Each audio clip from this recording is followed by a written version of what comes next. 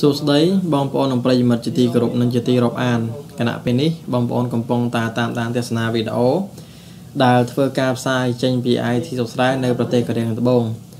វីដេអូនេះផងដែរគឺសូមផ្ញើជូនដល់បងប្អូនទាំងអស់គ្នាដែលជាអ្នករៀនផ្នែករោងពុម្ពជាមួយនឹង IT សុខស្រាយហើយជាដំបូងនេះគឺខ្ញុំនឹងបង្រៀនបងប្អូនអំពីរបៀបរបបក្នុងការគ្រប់គ្រងនៅរោងពុម្ពខ្នាតតូចដែលមានបងប្អូនយើងគាត់ជាច្រើនដែលគាត់ឆ្ងល់ថាបង្រៀនរោងពុម្ពនោះបង្រៀនរបៀបម៉េចបាទបើមនុស្សមួយនៅតំបន់នេះមួយទៀតនៅតំបន់ផ្សេងគ្នាអញ្ចឹងទៅបាទអញ្ចឹងខ្ញុំចង់បង្ហាញប្រាប់បងប្អូនថាការរៀននេះគឺយើងរៀនពីរបៀបបាទយើងរៀនពីរបៀបយ៉ាងម៉េចទី1គឺយើងរៀនដោយផ្ទាល់មុខគ្នាទៅតាមរយៈកញ្ចក់កុំព្យូទ័រ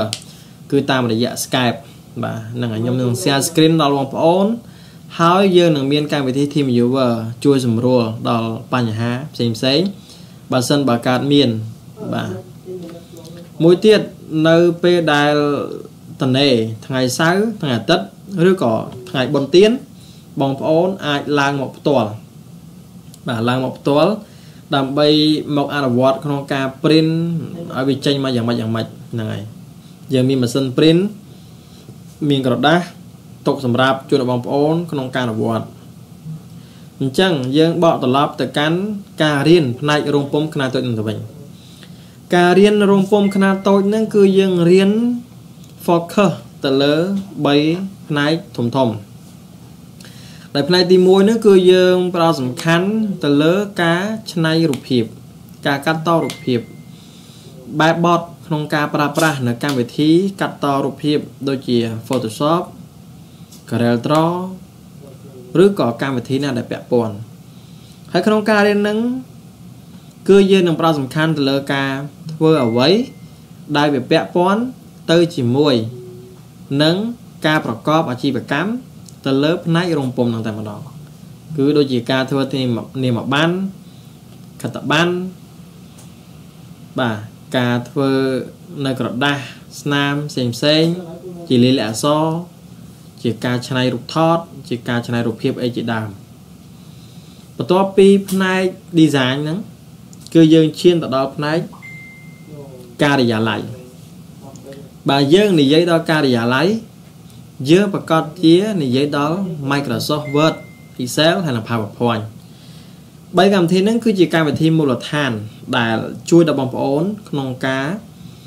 ធ្វើក្រដាសស្នាមធ្វើឯកសារធ្វើអត្ថបទការគិតលេខការកណនាលេខការធ្វើវិក័យប័ត្រនិងការធ្វើអ្វីផ្សេងៗទៀតបាទបន្ទាប់ពីហ្នឹងហើយយើងចេញពីការធ្វើអាហ្នឹង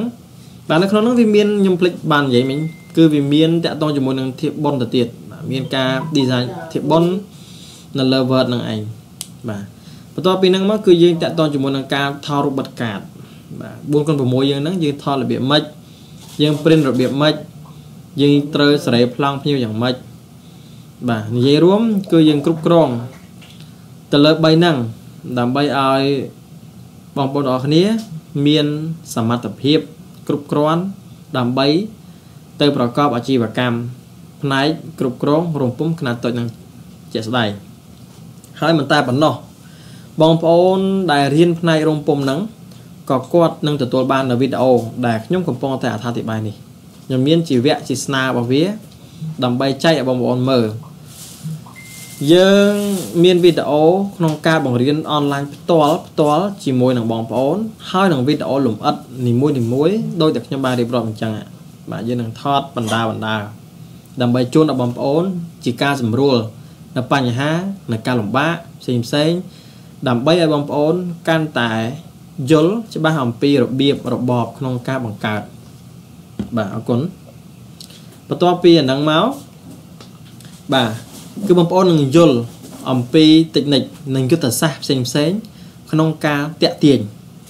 អ្នកណាគឺតាក់ទាញអតិថិជនក្នុងពេលនេះគឺគាត់ជាមនុស្សសំខាន់សម្រាប់យើងព្រោះថាយើងប្រកបអាជីវកម្មគឺអាស្រ័យដោយអតិថិជនកាលណាបើសិនជាយើងចេះយុទ្ធសាស្ត្រតាក់ទាញអតិថិជននោះអាជីវកម្មរបស់យើងវាប្រកាសជាដើររលូនតែមុខជាមិនខាន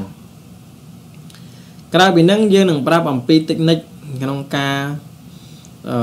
រកស៊ីហ្នឹងតាក់ទងជាមួយនឹងផ្នែករោងពុម្ពថាតើយើងត្រូវធ្វើយ៉ាងម៉េចខ្លះដើម្បីឲ្យយើងបានចំណេញច្រើនដោយមិនចំណាយច្រើនតែយើងចំណេញច្រើនប៉ុន្តែគុណភាពរបស់យើងនៅដដែលបរិមាណរបស់យើងគឺនៅដដែលប៉ុន្តែយើងមាន technique និងយុទ្ធសាស្ត្រផ្សេងៗដើម្បីជួយបងប្អូនឲ្យវាមាន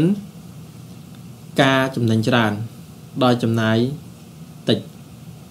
មិនតែប៉ុណ្ណោះតកតងជាមួយនឹងយុទ្ធសាស្ត្រទាំងអស់នេះគឺសុទ្ធតែបានរៀបរៀងឡើងយ៉ាងលម្អិតលម្អន់សម្រាប់ដល់បងប្អូនអរគ្នាដែលមានគំនិតដែលមានបំណងដែលមានគោលដៅដែលមានសុបិនច្បាស់លាស់